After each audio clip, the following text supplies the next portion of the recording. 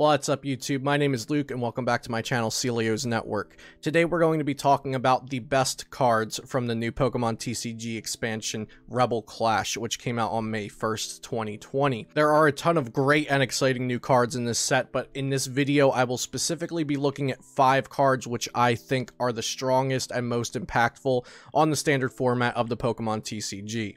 Now luckily we just had the Limitless Online Series Qualifier 3 play out last weekend, so we have the results from that to look at, as well as just my own opinion. And remember, this is an opinion piece, so leave it in the comments down below. Do you agree with my top 5 cards? Do you disagree with them? What does your top 5 look like for Rebel Clash? Let me know down in the comments below. Now before we get into the video, I'd like to shout out my sponsor, PotownStore.com, the best place for you to get PTCGO codes. Be sure to use code CELIO for 5% off over there on all of your PTCGO codes. Also be sure to follow me on Twitter and Twitch so you can stay updated with my videos and live streams. Alright, so let's talk about the most impactful cards out of the Rebel Clash set. We're going to be looking at 5 cards here. I don't have them ranked in any order. They're all really great.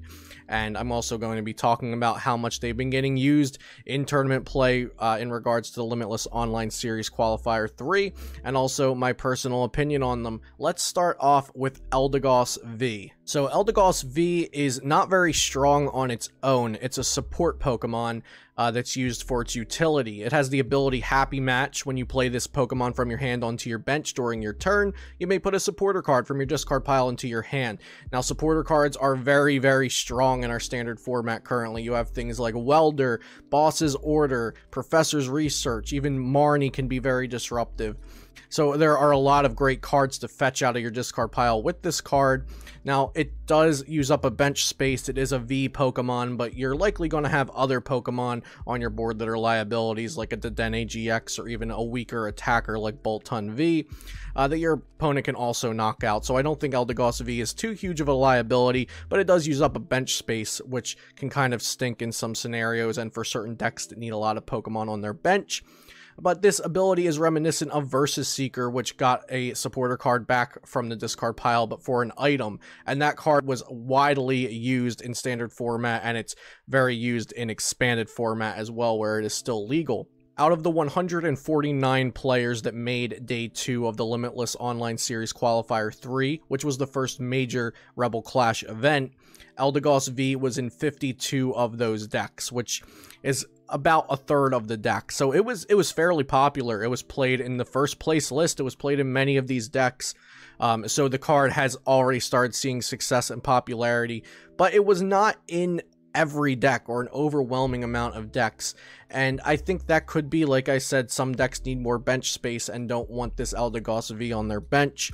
But it's also not a consistency card for the early game and even sometimes in the mid game, like cards like Tapu Lele GX and Jirachi EX were in the past, which searched your deck for a supporter card when playing it down. Now don't get me wrong, I do think Eldegoss V is a very strong card. It's very impactful. It's helping out decks that play Welder immensely. It's also helping decks play lower counts of utility supporters like Mallow and Lana and Boss's Orders, so you don't have to clog your deck up with those. But if you wanted to play an extra one in a game, you have Eldegoss V as an option. So I do think this card is very strong. If I was ranking these 5, Eldegoss V might be number 5, but like I said, these are all impactful and strong in their own ways, and I expect Eldegoss to stick around in the standard format for a long time. Next up, we've got Boss's Orders, and I'm sure many of you are already familiar with this card, but it's a very strong card, and I expect to see it on everyone's top cards of Rebel Clash lists. So Boss's Orders is a pretty simple supporter card. It simply switches one of your opponent's benched Pokemon with their active Pokemon. Now this is known as a Gust effect in Pokemon TCG, similar to Gust of Wind, Lysander, Luxray GL Level X, Guzma most recently. And these effects are so strong because we get to choose which Pokemon is coming up into our opponent's active spot, either to lock it there or knock it out or even just start damaging it and disrupt their game plan. This is very disruptive. It's one of the ways we can interact with our opponent in the Pokemon TCG, and gust effects have always been really, really strong. Now, Boss's Orders specifically was seen in 121 of the 149 Day 2 decks of Limitless Online Series Qualifier 3, so this was played an absurd amount in copies of 1 to 3 depending on the deck list, and like I mentioned, it goes very well with the new Eldegoss V that we just took a look at. Boss's Orders is actually going for $16, the physical card, just the normal holo rarity on tcgplayer.com right now. It is a holo rare supporter, and it is a very good card, so I'm not surprised to see it having a pretty high price point. Maybe this will go down to about $10 or so once more are in circulation, but it doesn't surprise me that it's that expensive because this is our gust effect for now. We do have others like custom catchers and great catchers and Pokemon catchers, but Boss's Orders is a universal guaranteed gust on our opponent's Pokemon, whichever benched Pokemon we want to bring up. So it's very, very strong. I don't think it surprises anyone that it's being played so much and that it's being played to such success. 100% it's one of the best, if not the best card out of the Rebel Clash set. Next, we'll be talking about Scoop Up Net, which is a really strong item card from Rebel Clash. Scoop Up Net reads, put one of your Pokemon that isn't a Pokemon V or a Pokemon GX into your hand, discard all attached cards. So anytime we have a guaranteed effect where there have been other strong effects that you either had to flip for or do something else for, just like we saw with Boss's Orders, you know it's going to be a good card. So Scoop Up Net, we've had other effects. We have Super Scoop Up in the format right now in Standard, and you have to flip for that to pick up any Pokemon, so it's slightly different. But Scoop Up Net is a guaranteed pickup effect. You can use this on things like Galarian Zigzagoon to place more damage counters. You can use it for the Mewtwo Oranguru combo, which has been getting to be known as the Scoop Up Net engine, and whole variants are being called like the Scoop Up Net variants. This is a very, very impactful card from the new set, and there's a lot of cool things you can combo it with. We've seen players using the Detective Pikachu Mr. Mime and the Jirachi Prism card along with Oranguru from Sword and Shield base set, and using Scoop Up Net to make this combo happen more efficiently and more consistently to get Jirachi Prism into your prize card so you can then take an extra prize with it. And again, we've seen whole variants of archetypes been built around this, and namely because Scoop Up Net has come into the format. Now, there is a soft way to kind of counter Scoop Up Net with Mr. Mime from Team Up, which has been getting played in Dragapult VMAX decks to stop the opponents from basically healing damage that the Dragapult deck put down, but it also disrupts them, stopping them from picking up utility Pokemon to use them again. And we saw this Mr. Mime team up used in the 3rd place list from the Limitless Online Series Qualifier number 3 in the Dragapult VMAX deck, and it was used alongside 4 Scoop Up Nets. So it was a Scoop Up Net counter, and they're using 4 Scoop Up Nets themselves because this card is just so strong. It was played in 65 of the 149 Day 2 decks in the Limitless Online Series Qualifier number 3. And although that card count is definitely a little lower than Boss's Orders, a lot of these decks that the card was played in actually used it as 4 of copies, as opposed to Boss's Orders, which is commonly seen as a 2 or 3 of copy in decks. And it's also used in kind of specific builds of decks, like I said. It's used in Scoop Up Net variants of certain archetypes and decks, so it doesn't go in every deck, but it is so strong when it is in the perfect deck, and that's why Scoop Up Net is one of my most impactful cards from Rebel Clash. Okay, now let's talk about the big one. You all know what was coming. We got Dragapult VMAX up next. Dragapult VMAX was probably the most hyped Pokemon card out of this new set, not including trainers like Boss's Orders and Scoop Up Net, but still I think it competes with those as the most hyped card. So Dragapult VMAX is a VMAX, so it evolves from its V form, and it also rewards 3 prizes when knocked out. It has 320 HP and is Psychic type, and we'll get into the support that Psychic type has, which makes this card so good. It has 2 attacks, Shred for 1 Psychic Energy doing doing 60 damage. This attack's damage is not affected by any effects on your opponent's active Pokemon.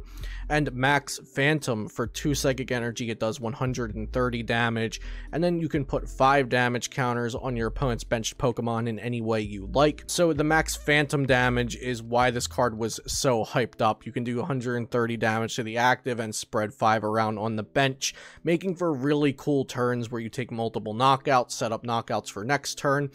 And although on the face of it, this card may seem a little underwhelming, or at least not as overwhelming as the hype makes it out to be, but I believe this card is so strong because of the support that the type has been given, like the new Horror Psychic Energy from Rebel Clash that provides a Psychic Energy, and if the Psychic Pokemon it is attached to is damaged by an opponent's attack, you put 2 damage counters on the attacking Pokemon. This card is seen as a 4 of in literally every Dragapult VMAX deck because it helps you put out some more damage to supplement for the lower damage output on Max Phantom, even though Max Phantom does a lot of nice things with the extra 5 damage that you can put however you want on the opponent's bench. Of course, we can't forget that Psychic-type Pokemon have Mysterious Treasure as a search option, so Dragapult VMAX decks can have 4 Mysterious Treasure and 4 Quick Ball to boost the consistency of the deck, and Mysterious Treasure can also open up your deck to having a bunch of other Psychic Pokemon as techs, like Giratina from Unified Minds, which removes an energy, Mewtwo from Unbroken Bonds that can get your supporter back, Mimikyu that can shut off GX abilities, and you can use that in combination with Max Phantom's damage counters. There's just a lot of stuff that can be combined with Dragapult VMAX, and a lot of things that make the Psychic typing so strong and the perfect place at the perfect time for a card like Dragapult VMAX to be printed. Dragapult VMAX has definitely had a huge impact on the standard format of the Pokemon TCG, and I think it will continue to have an impact. Players are playing less Jirachis in their decks because it's a weak liability for Dragapult VMAX to pick off, and that's making decks potentially less consistent if there's less Jirachi, so it's causing a lot of shockwaves around the whole standard format. Dragapult VMAX also scares off a lot of single prize attacking decks or evolution decks that have to evolve from weaker Pokemon, and that's something I'm not particularly happy about. Although I do like Dragapult VMAX, I don't like that in combination with Altered Creation, the ADPZ decks, and now Dragapult VMAX having this spread damage mechanic on a really beefy Pokemon. Single prize attacking decks and evolution decks are just not in the best place right now, which I don't like to see, but I digress. Let's move on. Before we wrap this up with my final card of the video, I want to remind you all to leave it in the comments down below. What are your top 5 most impactful cards from Rebel Clash? Let me know how far off we are from each other's lists. My last card is going to be Boltund V. So admittedly, I was not too hyped on this card. I didn't think it was going to be that great when I first looked at it and when I first tested out some decks with it, but I was wrong. So Boltund V is a basic Pokemon with 200 HP. It is a Lightning type, and Lightning has a ton of support right now. Its first attack, Electrify for 1 Lightning Energy. Search your deck for up to 2 Lightning Energy cards and attach them to your benched Pokemon in any way you like. Very, very solid attack. I underestimated this card a bit because I was looking at it as a way to set up Pikarom decks, or set up Toxtricity decks, or even set up its own archetype. And while I thought it would be fine as a setup for Toxtricity, and fine setting up its own Boltund V archetype, I didn't think it was going to be that great in Pikarom, but I really underestimated its second attack, Bolt Storm, which for a Lightning and a colorless does 10 damage plus 30 more for each Lightning Energy attached to all of your Pokemon. It turns out Boltund V is just a really great 2-prize attacker for this attack, and it was seen played in 46 different decks in Day 2 of the Limitless Online Series Qualifier 3, and Pikarom got first and second place playing copies of Boltund V. So this card, in addition to Speed Lightning Energy, which is another great card from Rebel Clash, have both really just pushed Pikarom up into popularity and hype and success, which a lot of players didn't really see coming. I'm sure many did, though. So Bolton V is the last card here as most impactful. Like I said, these 5 cards were not in any order, but they were all on my mind when thinking about what has impacted standard format the most out of Rebel Clash. So I wanted to answer that question for you all today, and I hope you enjoyed this video. Remember to like, comment, and subscribe for more content like this in the future, and check out PotownStore.com if you need any PTCGO codes. Use code CELIO for 5% off over there. I'd also like to mention that I do have a Patreon at patreon.com/CeliosNetwork, and you can find more information on that, my other social media, and anything like that in the description down below. Have a good day, and I'll see you next time here on Celios Network.